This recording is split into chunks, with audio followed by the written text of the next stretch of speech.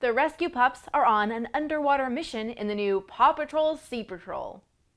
Hi, I'm Laurie from TTPM here with 3 of Spidmaster's toys based on the new Paw Patrol theme. We've got Light Up Rocky, Light Up Zuma, and Light Up Rubble, each is sold separately.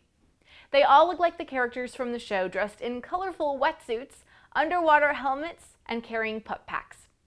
And when you press the Paw Patrol logo button on each pup pack, it will light up.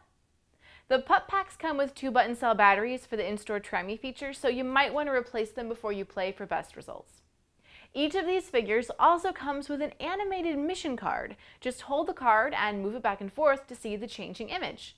These work with the Sea Patrol Pup Pad too, and that's sold separately. There's trouble at Adventure Beach.